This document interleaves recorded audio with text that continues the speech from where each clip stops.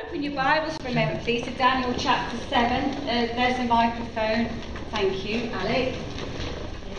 It doesn't matter how technical we are or how untechnical we are.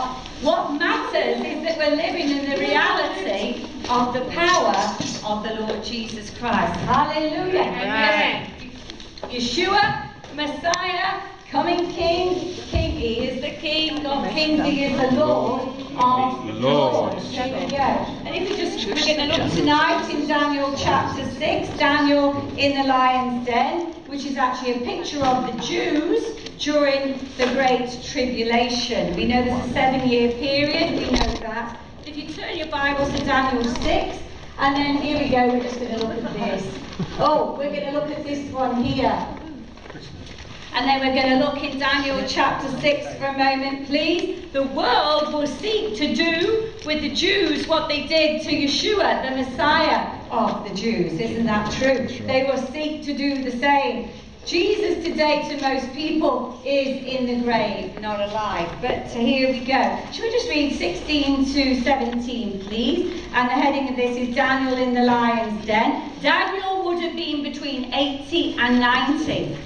He's not a young man who here. He's 80 or between 80 and 90. He's still got the same strength. He's still got the same vigour as Caleb. He said, I've still got as much energy to go into that promised land. Hallelujah. Because his name means hearty. He was a hearty man, Caleb. And to him, the grapes, the promises of God, were bigger than any giant in the land. And when you come to our lives now, we've got to recognise that He who is for us is greater than he who is working against us. But there's a plan, there's an order that's coming to pass, and as it happened to the Father, we know He sent His beloved Son to die, and He died as King of the Jews. They will seek to do the same. So let's just read this together, please.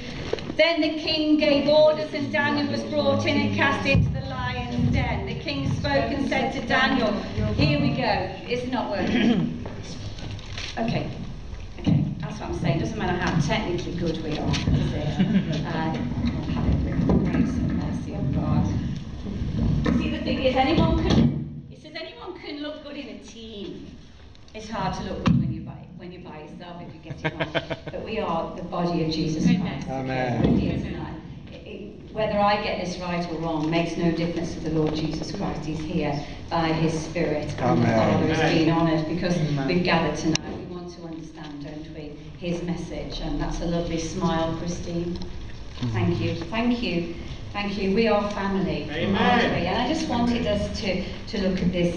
This is a phrase that we can say. Should we start again in verse 16, please? Then the king gave orders, and Daniel was brought in and cast into the lion's den. The king spoke and said to Daniel, your God, whom you constantly serve, will Himself deliver you. What do we say? Hallelujah. Our God, whom we constantly serve, will deliver us. And you know, when we come and we need prayer, the enemy's done all he can to every moment of our life, the world, the flesh and the devil, to get us to look away from the glory and the beauty of Jesus Christ and His work upon the cross, and the fact that death could not hold Him. If death can't hold Jesus Christ, death cannot hold us. Hallelujah. So we're alive. And here we go, a stone was brought and laid over the mouth of the den, and the king sealed it with his own signet ring and with the signet rings of his nobles, so that nothing might be changed in regard to Daniel.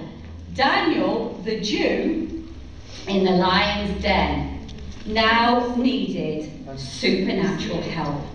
Do you see yourself now? You've been handed over. The Father has handed you to the Son. The Son has now handed you back to the Father. You're in His care, and He says you need supernatural help. And we say, well, thank you, Father. I want to live my life in the power of supernatural presence of Almighty God. Do we say Amen? Amen. Here we go. So He's in a very good position here. And if you turn to Matthew 27, verse 59 to 66, keep your finger in Daniel, and then we're about to start in a moment. But just, you know, when we get together, we're to do each other good, aren't we? We're to remind each other that all that we need is written here in these wonderful words. Let's read this together. We have got a stone rolled out over the mouth of a den. We have got ravenous beasts waiting to kill between 80 and 90-year-old man.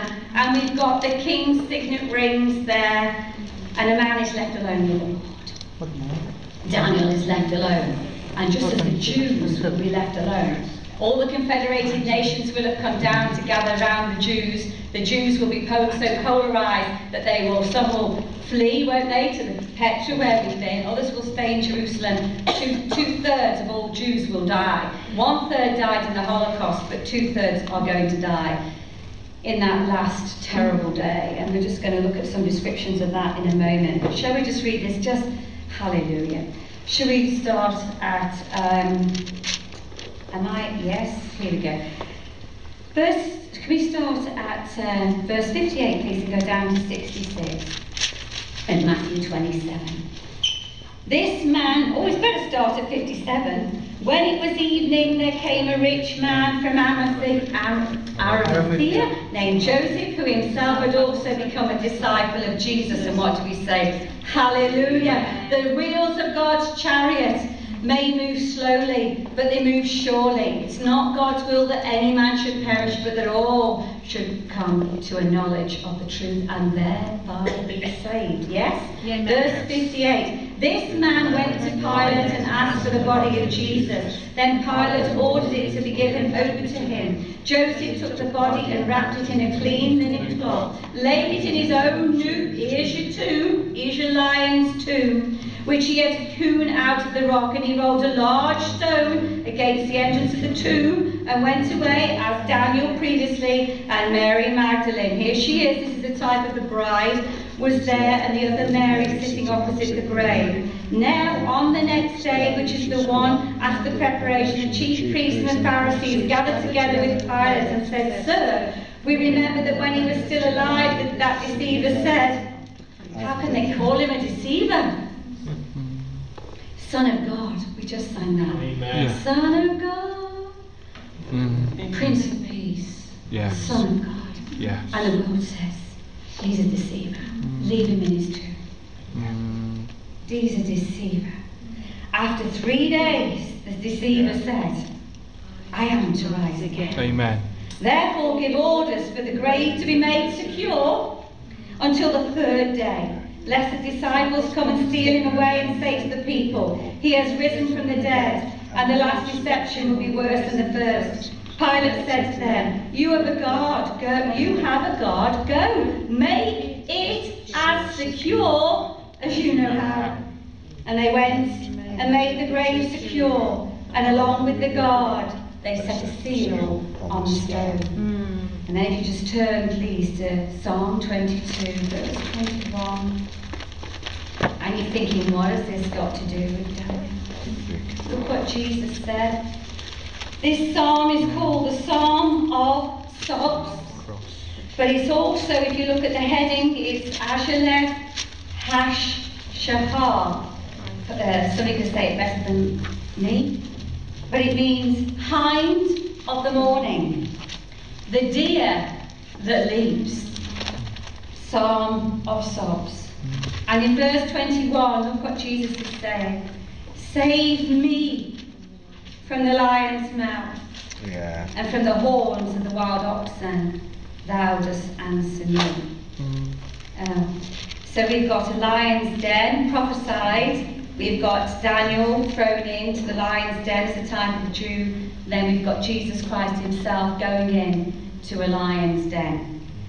And if you just come with me to Genesis for a moment, please. And I think I've written this one down, but somewhere around here we have got a bride and we have got a stone that needs rolling away. And it's Genesis 29. Jacob, again, is Jacob the usurper became the prince with God, became Israel. And it is here to do with a stone here. Genesis 29, verse 1. Then Jacob went on his journey and came to the land of the sons of the east. Do Do you know where he came? He came to the well of Sychar, where the Samaritan woman was found. He came to the well of drunkenness. And the word in Hebrew also means to hire and purchase. He came to the well of drunkenness to purchase himself a bride. And this is in Midrash. This is here it is in the Old Testament. And he looked and saw a well in the field, and behold, 3 flocks of sheep were lying there beside it, for from that well they watered the flocks. But you see, the water was blocked up. Now the stone on the mouth of the well was large. When all the flocks were gathered there, they would then roll the stone from the mouth of the well and water the sheep and put the stone back in its place on the mouth of the well. And Jacob said to them, my brothers, where are you from? And they said, we are from Haran. And he said to them, do you know Laban, son of Nahor? And they said, we know him. And he said to them, is it well with him? And they said, it is well. And behold, Rachel, his daughter, is coming with the sheep. And he said, behold, it is still high day. It is not time for the livestock to be gathered. Water the sheep and go pasture them. But they said, we cannot until all the flocks are gathered, and they roll the stone from the mouth of the well. Then we water the sheep. While he was still speaking with them, Rachel came with her father's sheep, for she was a shepherdess. And it came about, when Jacob, Israel, saw Rachel, the daughter of Laban, his mother's brother, and the sheep of Laban, his mother's brother, that Jacob went up, and he rolled the stone from the mouth of the well, and watered the flock of Laban, his mother's brother. Then Jacob kissed Rachel, and lifted his voice, and wept. You see, unless somebody rolls the stone away, Israel never hears of the good news of Jesus Christ, the one who, having in her hand a gold cup full of abominations, and of the unclean things of her immorality, and upon her forehead a name was written, a mystery, Babylon the Great, the mother of harlots, and of the abominations of the earth. And I saw the woman drunk with the blood of the saints, and with the blood of the witnesses of Jesus. And when I saw her, I wondered greatly. So we've got a real Babylon that was destroyed, and then we've got like a spiritual, mystical Babylon, which will carry on right up until the end. Okay. And if we just turn for a moment to Jeremiah 50, verse 38, there's warnings given all through the Bible of Babylon. Jeremiah 50, please, verse 38. And look at the description of Babylon. She's a land for revivals. And what we were saying last week, it's easier to be in idolatry than it is to serve the true and living God. Does God speak to you during the day? Yes. Yes. Does he quicken your heart? Yes. Does he challenge you? Does he correct our behaviour? Yes. We have a living God. Dagon, the agricultural god of the Philistines, had to fall in the presence of the Ark of the Covenant. And the only thing that was left, his head had gone, which is his wisdom, his hands had gone, which meant he was powerless, and all that was left was the fishy part of their God. You see, there's no power like the power of God Almighty, creator and ruler of the universe. But what we're going to look at tomorrow, what the enemy does in our life, he's cunning and he comes with schemes. It's from the Greek word methodia. He comes methodically to us. And he tries to cause us to be concerned about things that we have no concern about. We don't need to be concerned. We just look at him tonight. You just see there, you can see the future of Daniel, the Jew, thrown into the lion's den during the tribulation, like nothing on the earth, the ravenous beasts, everything. And they'll have to be supernaturally the Jewish people taken care of. And while we were in Jordan this year, we stopped. I'm just talking to Bridget tonight. You know, we had the blessing of pulling up outside a shop in Jordan, and the man never knew this, and he got out and he went into that shop. He said, this is the only shop in the world, he said, that bakes this bread. And he bought this flat piece of warm bread, great big piece, into the coach. He said, everyone here, take a piece of that bread. And he said, it's the only oven that bakes that bread, and that's what James, the guy from Jordan, was saying. And also they said they found an unpolluted water source that would last for 70 years. Well, those southern Jordanian people are going to feed Daniel in the lion's den during that 3.5-year period. Isn't that wonderful? Yeah. And it says in the Bible, sorry? And he had no problem with that.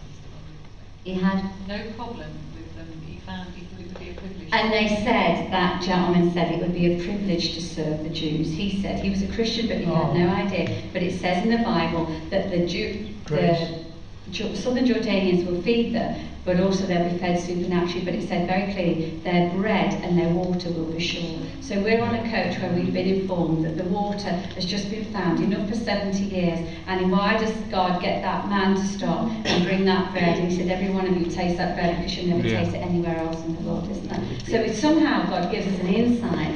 What I'm showing you now will be multiplied, because if there's 1 million Jews living there, at least that, then God's going to take care of them. So that will actually be the period in the future which mirrors what's seen in Daniel. And Isaac Newton said to throw away the book of Daniel is to throw away Christianity. And so can you imagine them hurling Daniel into the lion's den? Were the lions hungry? Josephus says the lions weren't hungry, and that's why they didn't eat him. The lions were hungry. But you see, the truth of it is God shut the mouth. Yes. And we are in the company of God tonight, who said you already know what's coming upon this earth. That's why our testimony and our witness and our information for people coming, because we can show very clearly if Midrashic hermeneutics means if it happened before, it will happen again. Was Daniel the Jew delivered? Then did a decree go out that everyone would be blessed from the Jews. During the 1,000-year reign of Jesus, we will be blessed through the nation of Israel.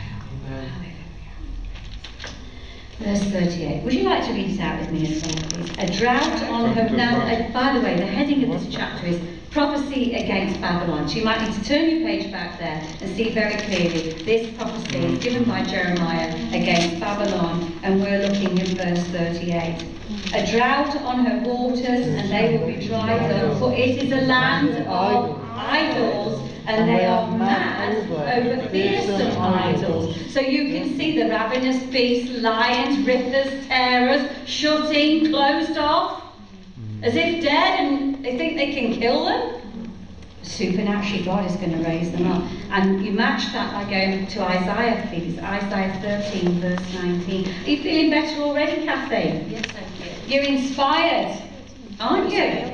You've only got to get into God's word, and you think you're revolutionising me, you're changing me, you're quickening me. You young boys at the back, you've chosen the best place to be tonight. You see, because would lions kill men? Yes, there were a host of them there. But not those, because the command of God, and that gives you courage to know nothing happens unless God says, I will allow this to take place. Okay, Isaiah 13, verse 19. Okay, and what the heading? Babylon will fall to the Medes, and the Medes and the Persians. Now, what we said was the head was gold. The head, Babylon, was gold. The first of the Gentile empires, he had one head.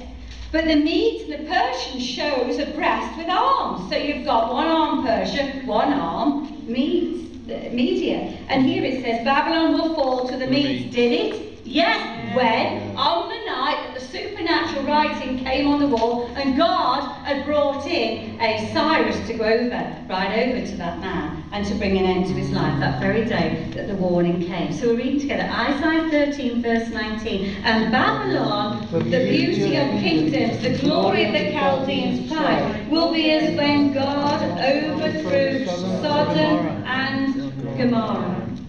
Okay. And we haven't got time to go through all of those, have we? So we'll just, I'm going to turn this page over that Alec has given me, right? And we'll just have a look. Okay, so let's go now to Daniel chapter 6, please. We're going to read together verses 1 to 9.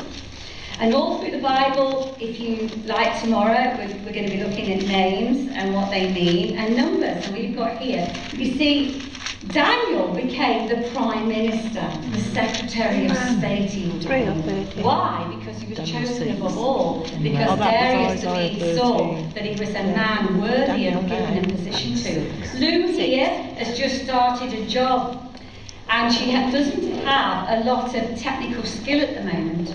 But what she's got is a heart to work, and a heart to do well, and a heart to earn. Amen. And I've said to her in the week, you may not know what you're doing, but boy, when they see you turn up, they'll be ever so thrilled you've arrived. Amen. because I watched you in my garden, along with Jack. You're the best workers ever. You see, if you see a busy man, give them a job. See, God knows our hearts, doesn't he? And he's going to prosper us in what we do, not for just financial gain. He wants us to have a good name. Then in the middle of you doing your gardening, you're able to tell them about Jesus, aren't you? And she's only been saved 2 years. So this is equipping you, isn't it, Lou? Yeah, here we go, everybody. Right, we're going to read verses 1 down to 9. It seemed good to Darius. So what I was trying to say was, the head, this is not an autonomy. He had different governors here. He had 120. Whereas before it was like a monarch. It was just like one head. Here you've got, there'll never be a kingdom as powerful as that, as you say, but there won't ever be a kingdom as terrible as Rome at the very end. So we're going to look at the different ones, and they all have to end with a deliverer turning up. Who turns up here? Who turned up at the end of the Babylonian Empire? It was Cyrus, and we'll see him here. He turns up again here at the end of this. So in chapter 6, verse 1, it seemed good to Darius to appoint 120 satraps. They're like governors, officers, leaders over the kingdom, that they should be in charge of the whole kingdom. Now 120, brothers and sisters, is the number of the end of all flesh. That's what it means here. And we know that Noah took 120 years to build his boat. Yeah. And so everybody on the earth could have got on that boat if they'd have wanted to. And there was 120 people gathered in the upper room. Jesus Christ invited how many people to the upper room? 500. How many turned up? 120, because they'd come to the end of all their flesh. But what happened to the other 380? In the flesh they found something different to do.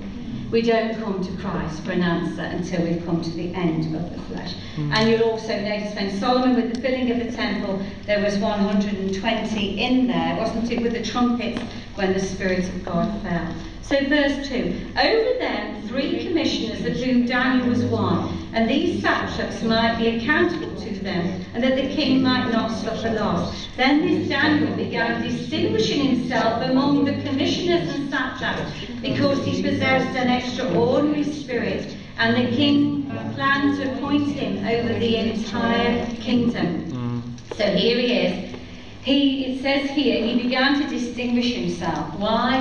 He opened his window every day, 3 times a day, and he prayed towards Jerusalem. Why? Because the temple was the nearest thing to a mediator between God and man. That's why this is a godly man. Like you see, though, you've been appointed by God, all of us have here. We're going to distinguish ourselves, and we're going to be given positions by Almighty God. Then we're going to have envy, because look what happens then, verse 4. Then the commissioners and satraps began trying to find a ground of accusation against Daniel. Every time you read Daniel, think of the Jews now. Think of the anti-Semitic spirit that is rising again all over, especially in Europe, but it will be right to the end of the age, won't it? Here we go, an accusation against Daniel in regard to government affairs, but they could find no ground of accusation or evidence of corruption, inasmuch as he was faithful, and no negligence or corruption was to be found in him. Then these men said, we shall not find any ground of accusation against this Daniel, unless we find it against him with regard to the law of his God. So it becomes a religious problem then, doesn't it? Then these commissioners and satraps came by agreement to the king and spoke to him as follows. King Darius, live forever. All the commissioners of the kingdom, the prefects and the satraps, the high officials and the governors have consulted together that the king should establish a statute and enforce an injunction that anyone who makes a petition to any god or man besides you, O king, for 30 days shall be cast into the lion's den. Now here you can see that Darius the Mede is about to exalt himself and become an object of worship. This is where he sees the type of the Antichrist. Verse 8. Now, O king, establish the injunction and sign the document so that it may not be changed according to the law of the Medes and Persians, which may not be revoked.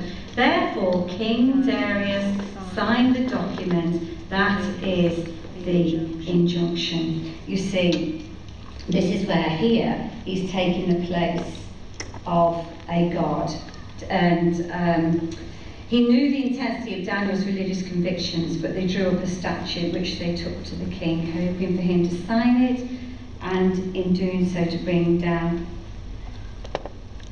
Daniel. And that's where you can see the whole world, can't you, coming against the Jews and all they stand for. It's very sad. The king takes the place of God. Look in verse 10. This is how we're to be, brothers and sisters, because when we're looking at this, we're looking at it in the future, but we're also looking, what can I learn from this passage of scripture? Everything is working against Daniel, but what does Daniel do in verse 10? Now when Daniel knew that the document was signed, he entered his house. Now in his roof chamber he had windows open towards Jerusalem. And he continued kneeling on his knees 3 times a day, praying and giving thanks before his God, as he had done previously. That's what we should be like in these days coming. We've got a roof chamber, we've got a higher place, haven't we? That we're to go up and we're to kneel towards, not Jerusalem us, but we just come before God. Amen. You see, he is our mediator. We found the truth, how much wonderful it is to live after Jesus Christ than before, isn't it? Yeah. We're living by the power of the Holy Spirit. Verse 11, then these men came by agreement and found Daniel making petition and supplication before his God. The interesting thing is, if you read any commentators, they say this, he didn't start to pray then. He was already praying then, and he was known as a praying man. He was distinguished because he was a man of prayer. He was a man who knew that God saw everything, and no matter what position he was placed in, he was going to be the best worker. He was going to be the most honest man he was going to be, because out of the 120, then out of the 3, he was the one that held the highest regard. They could find nothing against him personally, nothing to do with his government affairs, but they could only find something about making a charge against his God. And you can see that, can't you? In the days to come, we're trying to get a building of our own, because they'll hear what we're saying here and they'll want us out of this building, won't they? Because they will not be able to agree with everything that we're saying. Okay. So we've looked here, look in verse, whoever doesn't go against the order that the Antichrist gives, in a way, in verse 7, should be cast into the lion's den. So I've written there, just in verse 7, towards the end, be cast into the lion's den. It'll be the Jews going into the tribulation. And if you just go for a moment to Genesis chapter 41, we've always got this awful period of 7 years in the Bible. And Joseph, type of Jesus Christ, remember he had a dream, and he was called to interpret the dream, and then he was given in a dream a story of 7 cows, and the cows were sleek, and then the cows became very thin, then the 7 ears, then the fat cows. So if you homework Genesis chapter 41, if you go through and highlight, look how many times here you've got verse 2, 7 cows, 3, 7 other cows. Then these cows that were okay suddenly become gaunt cows, and then the gaunt ones become the fat cows. Then you've got the cows. Then you've got here in Genesis 41 verse 22. I saw also in my dream 7 ears full and good coming on a single stalk, and then lo, 7 ears withered thin and scorched by the east wind sprouted up after them. Then in verse 26, the 7 good cows are 7 years, and the 7 good ears are 7 years. The dreams are one and the same. But you see, look at verse 27. And the 7 lean and ugly cows that came up after them are 7 years, and the 7 thin ears scorched by the east wind shall be 7 years of famine. It is as I have spoken to Pharaoh. God has shown to Pharaoh what he is about to do. And it says, behold, 7 years of great abundance are coming in all the land of Egypt, and after them 7 years of famine will come. And all the abundance will be forgotten in the land of Egypt, and the famine will ravage the land. You see, ultimately, they will have to come to Pharaoh, as they had to come to Joseph for the call, and they'll have to come to Jesus Christ. If you just turn your page to Genesis 41 for a moment, you can see here I don't know enough about this, but in verse 34 of Genesis 41, let Pharaoh take action to appoint overseers in charge of the land, and let him exact a fifth of the produce of the land of Egypt in the 7 years of abundance. And I've written here, this is very late one night, Joseph is about to be called the Saviour of the world because he receives a new name in verse 45 and he takes a Gentile bride. But I've written here, something collected by grace when there is an abundance. You see, that's what we're doing today. We're collecting the corn. We're collecting God's word today while we can. But the days will come where maybe even our Bibles will be taken away from us. And that's what we have to realise. It's a fifth. 5 is the number of grace. Every Egyptian was led out of, every Israelite was led out of Egypt in the rank of 5. 5 abreast. He leads us out in 5s. And what we're doing, what we're just saying today is if you've got pressure, who works better under pressure? Although we don't like the pressure, we all work hard under pressure. Is pressure coming for us as Christians? Yes, yes it is. Heavily. Are we going to know what? Are we going to truly know what we know? When I first got saved, I hated those cows, fat then thin. You know, there'll be a good time of abundance, then there'll be a famine. But I didn't understand Midrash. I didn't understand that 31 years ago, but we do understand it now. Always a period of 7-year period where there will be a terrible famine, as we can see. So if we go back to Daniel chapter 6 for a moment, please, right for a second. What we've said here is the king takes the place of God, haven't we? And so here, anybody praying or anybody here against this one particular God should be cast into the lion's den. If we just go from there to 2 Thessalonians 2 verse 4, this is in a way what Darius the Mede was doing. He was setting himself up to be greater than God, and he brought a law out against God. 2 Thessalonians 2 verses 2 to 4. Are we heading for a man of lawlessness? Yeah. Yeah. Who said that? Yes, it's true, isn't it? Yeah. Should we just read?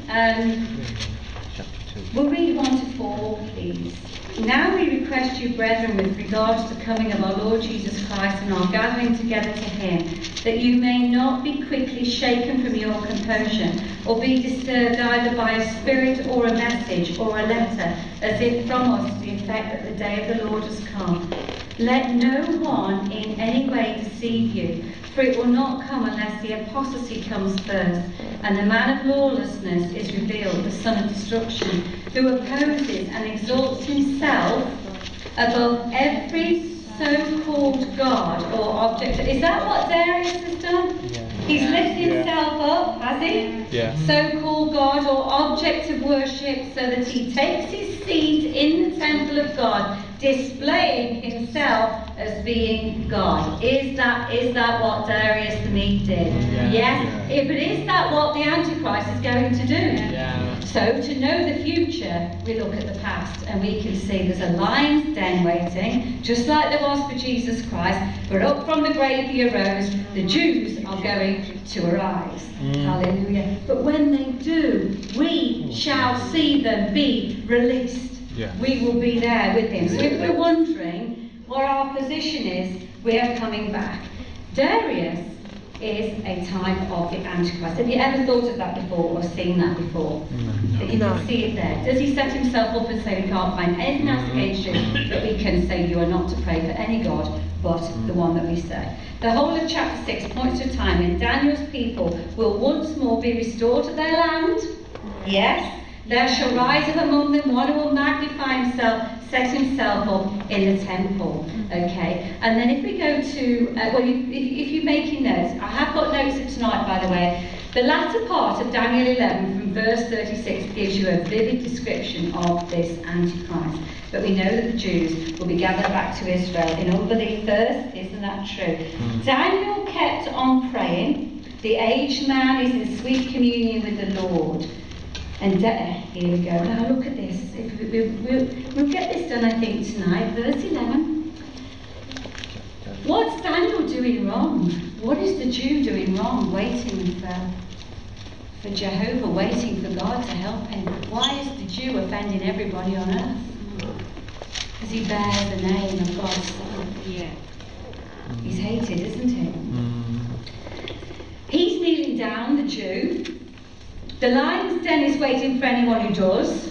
Does he still go in and do it? Yes. Verse 11, then these men came by agreement and found Daniel. What was he doing? Making petition and supplication for his God. And does your heart say, Lord, please find me faithful? Yes.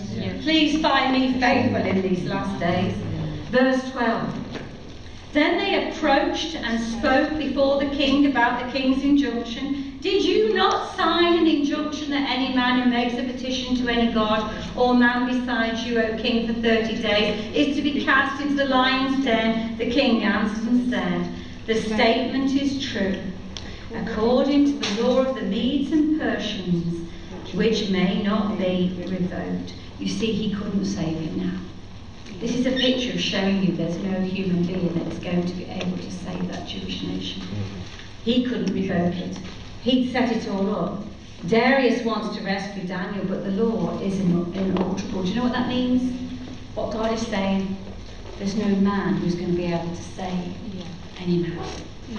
The people thrown into the lion's den, and everybody else on the whole earth has only got to have. They've got to be in a pit. They've got to be with a ravenous beast. Paul says, I fought with the wild beast of Ephesus. The lid's got to come down, which means confinement. And no man is going to be able to say, the king had made the law and the king could not change the law. As much as he might have wanted to see the Jews saved, it couldn't be done. And that's exactly what's going to happen in the future days. You can see it coming. Daniel is cast into the lion's den, and as we looked in Psalm 22, verse 21, the Psalm of Psalms, he said, you've cast me into the lion's den. Is it making sense? Yeah. Yes. But you see, there's another law. This is what we must think tonight. There is another law, and it's a law of love.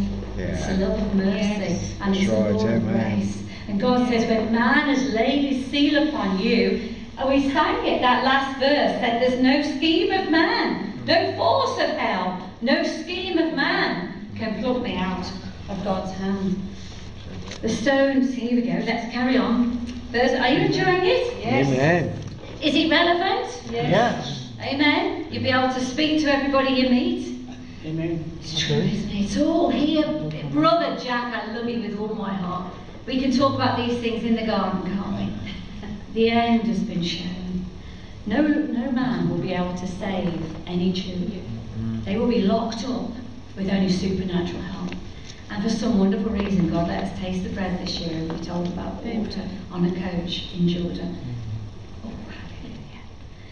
Come on, let's read verse 11. Then they answered and spoke before the king. Daniel, here he goes, or shall we say the Jew, who is one of the exiles, of course he's a Hebrew, from Judah, pays no attention to you, O king. Well, we won't be able to, will we? Because we shall be loyal to Jesus Christ, or to the injunction which you signed, but keeps making his petition 3 times. I want to meet that man.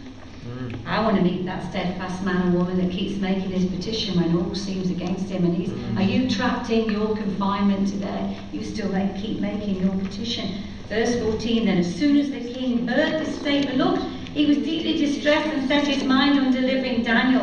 And even until sunset, he kept exerting himself to rescue him. But this is showing you, man won't be able to rescue. Man will have no plan during the tribulation to save man, to save the Jew. Verse 15, then these men came by agreement to the king and said to the king, recognize, O king, that it is a law of the Medes and Persians that no injunctions or statute which the king establishes may be changed. Okay. Verse 16. So he had to give orders, didn't he? He couldn't do anything. Here's the time of Jacob's trouble. This is the time of the tribulation. The king, there will be a king, the Antichrist, who will give orders, and the Jew will be thrown and cast into the lion's den. The king spoke and said to Daniel, your God, whom you constantly serve, will himself deliver you. And as we've said, there was another place, a stone laid under a Roman power, but Jesus Christ rose from the grave. Yes? Amen. Daniel could not be hurt by the lions. But as Daniel could not be hurt by the lions, so he who went in the jaws of death could not be held by death. Hallelujah, Jesus Christ. Here we go. After a sleepless night, look, verse 18. Who's the first one at the tomb? Then the king went off to his palace and spent the night fasting. No entertainment was brought before him, and his sleep fled from him. Good. Then the king arose with the dawn and the break of day. This is Mary Magdalene, isn't it? And went in haste to the lion's den. Do you go to the lion's den? You go where they thought they'd ravage your Lord and Saviour and say, I thank you this wonderful morning that that stone was rolled away. That one that had the signet ring on it, that one that had a seal on it. You're not in no grave for me, Lord Jesus Christ. You're alive. In 31 years, He's kept me alive, and for however long you're there, He's kept you alive. Amen. We're looking tomorrow at the feet shod with peace, just as we're recapping. But your feet are always shod with peace if you're a Christian. But it's the enjoyment of peace, because the word shod means habit. It means every day have you got the enjoyment of God's peace. And there was a rising tonight as we sang, Prince of Peace, Son of God. And there was a crescendo and it got louder. And I don't know about you, but you're saying, oh, thank you for peace. Yeah. Thank you for peace. Yeah. I've got God's peace in my turmoil. I've got God's peace. You've got God's peace. Up from the grave he arose with a mighty triumph. Even the unbelievers will be wondering if the Jews make it, won't they? You see this man rushes to here. Verse 19. Verse 20. And when he had come near the den to Daniel, he cried out with a troubled voice. The king spoke and said to Daniel, Daniel, servant of the living God, has your God, whom you constantly serve, been able to deliver you from the lions? Yes. The world will wonder, how will the Jews survive? The same God who raised Jesus from the dead will bring them out. And what's more, we will be there when he comes over Edom. And we're looking at that on Sunday. The 200 miles is Kadesh, Edom, all that, Syrian, Lebanon, that whole thing. The very area pinpointed in Psalm 29. You can watch the whole order of how it all happened. Verse 22. Verse 21. Then Daniel spoke. Should we read it together, please? Let's make some noise. O King, live forever. My God sent his angel and shut the lion's mouth, and they have not harmed me. That's what the Jew will say when you pray for the seek the peace of Jerusalem. Hey, Jack, as we seek the peace of Jerusalem, then we say, Father, in the name of Jesus, as you delivered Daniel from the lion's den, you will deliver the nation of Israel, even today as it's surrounded by her enemies. Let us be known by God. Let the numbering angels know that there are churches. If we're the only church in this Rouge area who still believe that God has got a plan for the nation of Israel. But are they going to go into the lion's den? Yes, they are. Are there going to be unbelievers wondering if they will survive? Yes, they will. Will the southern Jordanians take food to them? Yes, they will. They will come into the into the millennial reign, and their babies will be who we teach for 1,000 years. And the knowledge of the Lord shall cover the earth as the waters cover the sea. And he says, I will come to you with weight. He says, I will come to you with the copiousness of my glory.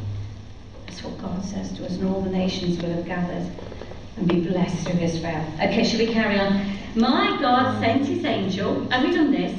And shut the lions' mouths, and they have not harmed me, inasmuch as I was found innocent before him. And also towards you, O king, I have committed no crime. Then the king was very pleased and gave orders for Daniel to be taken up out of the den. Daniel was taken up out of the den, and no injury whatever was found on him, because he had trusted in his God. Now, on that little bit there, trusted in his God, we know, is Isaiah 53. They'll call out Isaiah 53, and in Isaiah 54 is the fertility of Zion. That's how they will trust in him. They say, come and be our Saviour, come and be our Redeemer. Verse 24, the king. Now this is the blessing of the millennial reign. The king then gave orders, and they brought these men who had maliciously accused Daniel, all the Jews, and they cast them their children, their wives into the lions. God didn't cast them into the lion's den. God doesn't want the destruction. No. That's what Darius the Mede did. That's not what God wants anyone to do. And they had not reached the bottom of the den before the lions overpowered them and crushed. They hadn't reached. Now, what does that say to Josephus? They were hungry. They were hungry. Well, what is that? Josephus was saying, I'm trying to rationalise, why didn't the lions eat an 80 to 90 year old man? Could an 80 to 90 year old man kept the jaws apart? No. Because there's Daniel in the lion's den is going to show that the Jew in the tribulation will be kept alive, not by man, but by supernatural power. Amen. But the ravenous beast will be hungry to see the end of that Jew. Our father used to refer to the Jews. He hated the Jews because he thought the Jews were rich. He had no understanding of the Jew. They say you never find a Jew that isn't rich or that doesn't have money. There's something deeply ingrained in a lot of people that is an anti-Semitic spirit. Let's carry on, shall we? Why are we going to carry on? Because in the future eschatological teaching, this is the end of the trouble for the Jew. And now the blessing comes for the Jew. Yeah. And we're going to finish, not just yet, on that. I'm just going to show you that. See, verse 25. Darius the king wrote to how many? All the peoples, nations and men of how many languages? Every. Who were living in all the land. May your peace abound, but only because the Jew, because the deliverer has come for the Jew. And that will be the Lord Jesus Christ, because we're going to see him at the end of this chapter. I make a decree that in all the dominion of my kingdom men are to fear and tremble before who? The God of the Jew. The God of Daniel. Daniel is the Jew. The whole world is going to tremble before the God of the Jew. We will be blessed for 1,000 years because we will have Israel's blessing. We will get in because of the Jews have been put aside for us to get in, but ultimately the blessing for 1,000 years comes from the Jew. Look what it says. Should we read this together? For he is the living God and enduring for how long? Forever. Because after the end of 1,000 years, what happens? The New Jerusalem comes down. Then man does see God, not for 1,000 years, but when the 1,000 years are finished and the New Jerusalem comes down as a bridegroom, as a bride adorned for her bridegroom, so to speak, and we end up living there, that's when the dwelling of God shall be with man, because Satan will have been cast into the fiery pit. And his kingdom is one which will not be destroyed, and his dominion will be Forever. Hallelujah. Here we go. Should we read this together? Verse 27. He delivers and rescues and performs signs and wonders in heaven and on earth, who has also delivered Daniel from the power of the lions. Or we could read it. He delivers and rescues, performs signs and wonders in heaven and earth, who has also delivered the Jews from the power of the tribulation. And here's the verse 28. Remember, Cyrus the Persian is a type of Jesus Christ. He is the anointed one. So this Daniel enjoyed success in the reign of Darius and in the reign of Cyrus the Persian. It's always Cyrus the Persian, a type of Christ that brings the end of the tribulation. And after the Jews have come through the tribulation, there is blessing on the earth for evermore. But it's all had to go through the process of the followers of God, the living God. Daniel was a Jew. The Jews themselves will be for a period of time in there. Now, just to finish, okay, we need to just turn to Isaiah 11 for a moment. I'm just going to quickly, just about 10 more scriptures. Daniel's deliverance foreshadows the faithful Jewish remnants. But self-exaltation, can you agree? Pride and deification of man, impiety, blasphemy, hatred, persecution, cruelty, man putting himself in the place of God will be the leading features until the true Cyrus comes to reign. In the last days, it said, men will be lovers of self, haters of God, ungodly, unholy. We're in those days, aren't we? The days No mercy. Yeah, revelers. no, showing no mercy. But let's have a look at the day when the knowledge of the Lord covers the earth as the waters cover the sea. This speaks of the restoration of Jews. So there's 3 verses we're going to look at. Isaiah 11 verse 11. Please. The restored remnants. Then it will happen on that day that the Lord will again recover the second time with his hand the remnants of his people who will remain. Look at this in today. Assyria, Egypt are going to come to the Lord. Amen. Oh, you look at them, and that's what Alec and I were saying yesterday. When you look at that, and that British cameraman who got killed. But then you look, you see the Muslim Brotherhood there saying they want to institute that, we know that Sharia law, that is their plan. Yeah. Assyria, Egypt, Pathros, Cush, Elam, Shinar, Hamath, and from the islands of the sea. And he will lift up a standard for the nations and will assemble the banished ones of Israel and will gather, disperse of Judah from where? The four corners of the earth. Verse 16. And there will be a highway from Assyria for the remnants of his people who will be there, just as there was for Israel in the day that they came up out of the land of Egypt. Now, okay, there's going to be that, there's going to be restoration, but you need to turn over to see the way they come back. This is where we need AV. Genesis 19. Have you got your AV there, Patrick? Isaiah, sorry, 19. Heavens above, Julie. Isaiah 19. Yeah. Okay. Can you read 23 to 24? Oh, before we get there, sorry, Patrick, I need you to read Isaiah 18, verse 7. Have a look at this. Have the Jews, according to Daniel, had a terrible time? Yes. Have they been shut in with no man able to help them, just a deliverer coming? Yes. Have a look how they come into the millennial reign. Have a look how they come in. Isaiah 18, verse 7. And Patrick, could you read this, please? This is speaking of Egypt, of Israel. In that time shall the present be brought unto the Lord of hosts, of a people scattered and peeled, and from a people terrible from their beginning hitherto, a nation melted out and trodden underfoot, Yes. whose land the rivers have spoiled, to the place of the name of the Lord of hosts, the Mount Zion. The people, it says, the description is, they are scattered and peeled. They will come back like those lean cows. They will come back like those stripped stalks. They will come back like those who've been ravaged but not killed by lions. They will be like those who've had no help of man other than those who will take food to them, but ultimately they will need supernatural help. I've always looked at this scripture and seen a people coming back scattered and peeled, stripped, changed, a different attitude. Our last trip to Israel found the Jews in a very different, more aggressive way, and the Jordanians in a, yes, very different. But the Jews will come back scattered and peeled. They will have been humbled, and they will have to call out to God. And that's like we've just seen in typology. And if we just carry on for a moment, please. We're going to go to Jeremiah 30, verse 3, please. Just have a look at this description, and then we're going to go to bed. And thank the Lord together. Aren't you thrilled that you're born again? Aren't you thrilled that you're born again? Aren't you thrilled, Bridget, that you've stayed awake? Yes.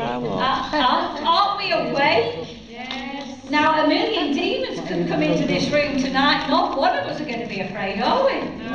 No, because the entrance of God's word brings light and it gives understanding to the simple. And he says, I've told you what's going to happen, and it is going to happen. There'll always be a Gentile empire, and there'll be a remnant of the Jews, but there'll have to be a rising up of a modern day Cyrus. But the Cyrus that we come back with over the caves of Bosra, over Eden, which we're looking at Sunday morning, will be the glorious Lord Jesus Christ. Where have you been? Your robes are dipped in blood. He says, I've been working. He says that my arm has worked your salvation. He says, who is this I see? Isaiah said, he's asking a question. He said, who is this? Who is this that comes up? And it says, actually says, he's swaggering. It means he can't wait to get there. It means he's leaning forward, it means in the Hebrew. Leaning forward on his horse. We're all on horses behind, Dave, by the way. I've never ridden a horse before. You won't need to be on a horse before because you'll have a supernatural lesson at the very end. You know we've got a leader at the front and it actually... Just put your finger there first for 1 minute. You've got time to look at this before we pack away. 63. Sunday morning we're doing Psalm 29 to do with this. Who? Verse 1. God's vengeance on the nations is Darius the Mede, right? Shouting us, your God saved you, and then judgment coming on those who put the Jews into the lion's den. Daniel's the lion. Who is this who comes from Edom, which is where Petra is, with garments of glowing colours from Bosra? This one who is majestic in his apparel, marching in the greatness of his strength. And you've got a little margin there. Look, in your margin, he says he's inclining. Yes. He's inclining. Why is he inclining? Because he's going to liberate the Jews. Amen. Why? Because they just called out Isaiah 53. But just carry on. It says, look, it has to be Jesus. He's inclining in the greatness of his strength. I cannot wait to get there and deliver my people. Look at, he says, it is I who speak in righteousness, mighty to save. Well, why is your apparel red? Why are your garments like the one who treads in the winepress? And this is what Jesus says, because he's the only righteous one. He's the only one who can save. He says, I have trodden the wine trough alone. Yeah. And from the peoples there was no man with me. Remember, no man could save a man. The king's deed had been done. The statutes, we said, the law was irrevocable. He couldn't even save the Jew then. No man could save the Jew. Why? Because God's going to get the glory of saving the Jew. When he comes to save the Jew, who's with him? We are. Yeah. Right behind him. We're going to land there with him. And from there, we come down to Jerusalem. Okay. We'll see the river flowing. And where the river flows, there is life. And then he says, I have trodden the wine trough alone, and from the peoples there was no more with it. I also trod them in my anger and trampled them in my wrath, and their lifeblood is sprinkled on my garment, and I stained all my raiment. Just go back to Isaiah 53 for 1 second for those. I know we know it, but how good to look at this again. Look at this. They've actually got to say, haven't they, here? The exalted servant. Look, Isaiah 53 is the pleading of the remnant. If you write your notes there, the pleading of the remnant. And it goes with Psalm 80. And they've got to say, you were despised and forsaken of men, verse 3. You were a man of sorrows and acquainted with grief, and like one from whom men hide their face. You were despised, and we did not esteem you. Surely you have borne our grief, and our sorrows you have carried. Yet we ourselves esteemed you, stricken, smitten of God, and afflicted. But you were pierced through for our transgressions. You were crushed for our iniquities. The chastening for our well-being fell upon you, and by your scourging we are healed. All of us, this is the Jews speaking, like sheep have gone astray. Each has turned to his own way. And then look, you go down to verse 12. Therefore I will allot him a portion with the great, he will divide the booty with the strong, because he poured out himself to death. He was numbered with the transgressors, yet he himself bore the sin of many, and interceded for the transgressors. Now, take away the chapter head in the fertility of Zion. They call that out, and they're shouting for joy, look. Yeah. O barren one, you have borne no child. And the reason you know you get 5, they've suddenly got married, the bride of Jehovah. For your husband is your maker, whose name is the Lord of hosts, that's his millennial name, and here he is. And your Redeemer is the Holy One of Israel, who is called the God of all the earth. Hallelujah. Isaiah. The Jews are going to call out Isaiah 53. They're going to be fertile in Isaiah 54. But just before we go home, 30 verse 3, have a look at this of Jeremiah. 30 verse 3. Your Bible's got lots of Let's read, shall we, from verse 3 to 7, and we nearly finish. This brings us back to a 7-year period. David, if you've learned anything tonight, it's a terrible period of time where the abundant and fat become lean and have no man to help them. And God has chosen the Jews to go through that time. And that will be when the church has gone. When the church goes, whether we're pre-trib, mid-trib, we can't be post-trib. No, we're too well taught for that. We're pre-trib, mid-trib, inter-trib, 6th and 7th trib, whatever you are. It won't. Whatever the Lord wants us, He'll give us the grace, won't He, to keep looking to the mediator. Amen. Okay, verses 3 to 7. For behold, days are coming, behold, days are coming, declares the Lord, when I will restore the fortunes of my people, Israel and Judah. The Lord says, I will also bring them back to the land that I gave to their fathers, and they shall possess it. Now these are the words which the Lord spoke concerning Israel and concerning Judah. For thus says the Lord, I have heard the sound of... This is it. We read it too fast. He's saying, I have heard a sound of terror. Is being thrown into a lion's den a sound of terror? Yes. Of dread, and there is no peace. There'll be no peace on the earth at that time. Ask now and see if a male can give birth. Why do I see every man? See this?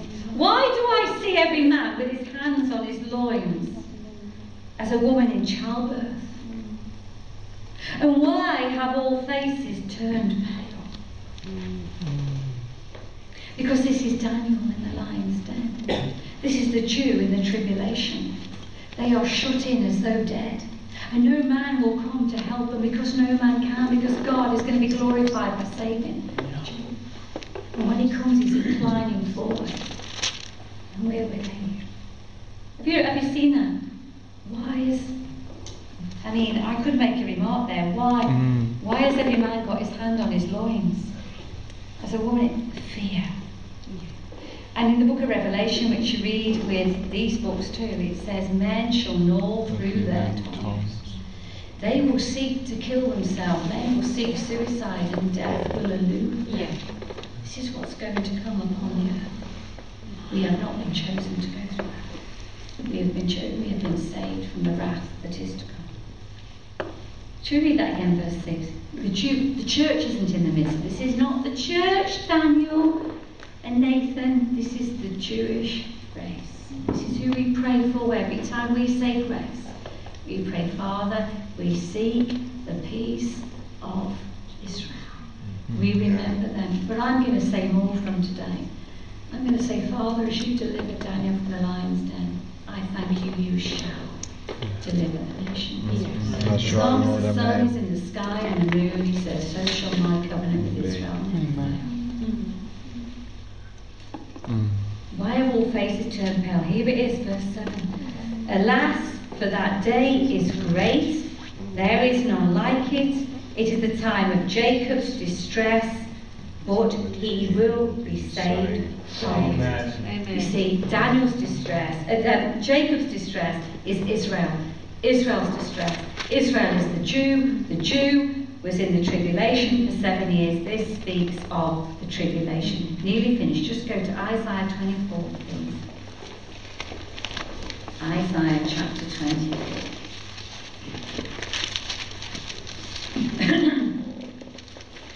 This isn't nice. 1 to 12. Isaiah 24. Judgment on the earth. Behold, the Lord says, the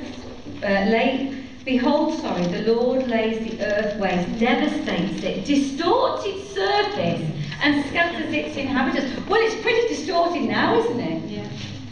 But there's worse to come. Wake up. Wake up. When we moan, wake up. There's worse to come. But we've been saved out of it. The way He chooses to save us out of it, we believe, will be the rapture of the church, which will bring in the fullness of the Gentiles. But once the Gentiles gone, once the deliverers come, then all the forces are upon the Jew. But look at that. Distorts the earth's surface, scatters its inhabitants. The people will be like the priest, the servant like his master, the maid like her mistress, the buyer like the seller, the lender like the borrower, the creditor like the debtor.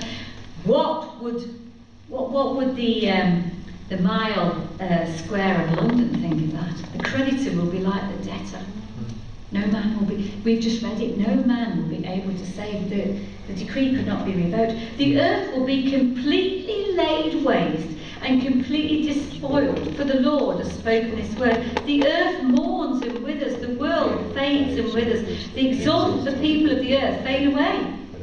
The earth is also polluted by its inhabitants, for they have transgressed the law. You see, God's judgment is upon us now. Violated statutes, broke the everlasting covenant. Therefore accursed devours the earth, and those who live in it are held guilty. Therefore the inhabitants of the earth are burned. Remember the Song of Solomon? Why did the bride become so dark? Why does she look sunburnt? It's the heat of the tribulation. Speaking of the bride of Jehovah, we're the Lamb's bride. Few men are left. The new wine mourns, the vine decays, that's Christ. All the merry-hearted sigh, the gaiety of tambourines cease. Play a tambourine on Sunday morning because the noise of revellers stops, the gaiety of the harp ceases. They do not drink wine with song. Strong drink is bitter to those who drink it. The city of chaos is broken down. Every house is shut up so that no... Are you picturing it as you read through it?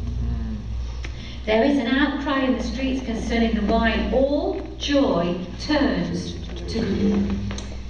The gaiety of the earth is banished. Desolation is left in the city, and the gate is battered to ruins. That's a description, if you want to write across it, of the tribulation. But look, and we could probably finish here. Children's tired. Verse 13. I've carried on a few more of these scriptures, by the way, for tonight's reading when you're in bed if you want to. Yes, there will be a godly remnant. Isn't that wonderful? That godly remnant will be fed by the three nations that don't come under. Is it the Treaty of Rome?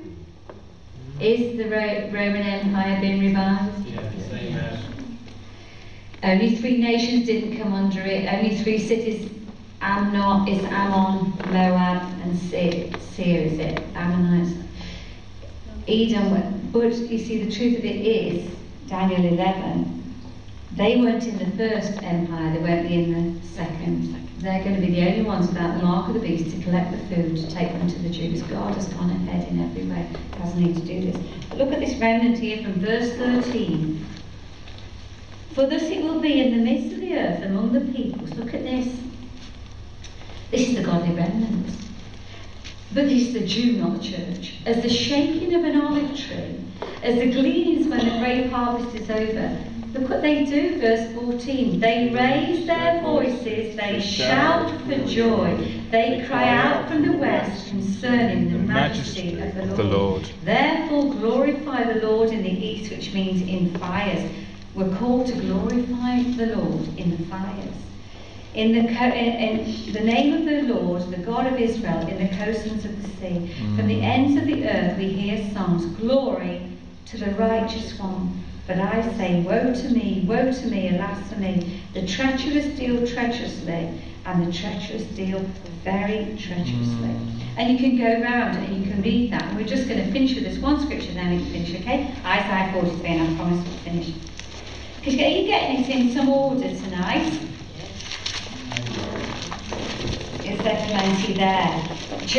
There will be Jehovah's Witnesses. And here they are in Isaiah 43, verses 6 to 7. Isaiah 43, verses 6 to 7. In the midst of a time where men's hands will be on their loins, faces will grow pale, men won't be allowed to die. There will still, look at this chapter, Isaiah 43, Israel redeemed.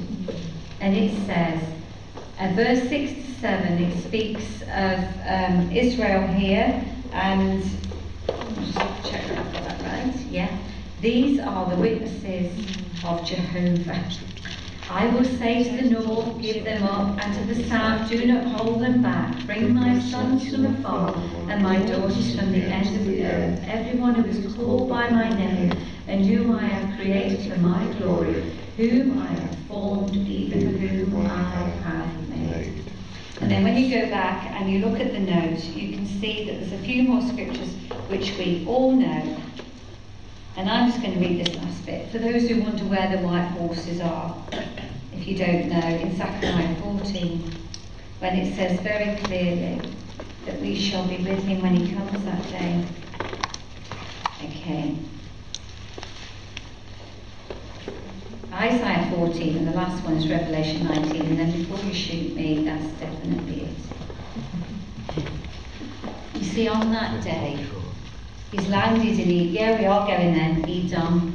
Zechariah 14, verse 3, the Lord will go forth and fight against those nations as when he fights on a day of battle. And in that day his feet will stand on the Mount of Olives. This is after Edom, which is in front of Jerusalem on the east. The Mount of Olives will be split in its middle, from east to west by a very large valley, so that half the mountain will move towards the north and the other half towards the south. Go to verse 9. God will be king over all. The Lord will be king over all the earth in that day. The Lord will be the only one, and his name the only one. And then go to Revelation 19. Here we go. Verse 14. You see, Cyrus had to come to liberate the Jews. But Cyrus is Jesus, and here he is. Revelation 19, verse 11 is the coming of Christ. I saw heaven opened, Amen. behold a white horse. Yeah. He who sat upon it is called faithful and true, and in righteousness he judges and wages war. And his eyes are a flame of fire. Upon his head are many diadems. He has a name written upon him which no one knows except himself. He is clothed with a robe dipped in blood, which we've just seen him wearing in Edom. He's inclining in front. Here we are. And his name is called the Word of God, which is why we're studying tonight. And the armies which are in heaven, will have gone in the rapture, clothed in fine linen, white and clean, were following him on white horses. There's your supernatural. Beautiful. Yes. Yes. Father, we have gone from a man in a den, a man who did nothing wrong, a man who was distinguished in the way he lived his life, a man who lived in a Gentile age, a man, indeed, he was a Jew. But before that day, we thank you that we've got our day to be distinguished. And we just want to thank you that we can tonight seek the peace of Jerusalem, that we thank you that together we can say that, Lord, we know that the Jew has been put to one side, that we may get in. And if there's anybody here tonight who questions their salvation, who wonders about anything, then we think of the trial and persecution that the Jews will go through on that day. But to think, Father, they've been laid aside for us, the church, to come in, the Gentiles to come in. We have seen the overthrow of the head, Babylon. We have seen the reign of the Medes and Persians, and in both of those, the Jew was like Meshach, Shadrach and Abednego, put in a fire, put in a flame, put in a place to be burned. But there were 4 in that oven, and we thank you, Lord, there was somebody there closing the lion's mouth. And I thank you tonight that we have read that the Jew was shut up and no king could revoke or help, because it's not man's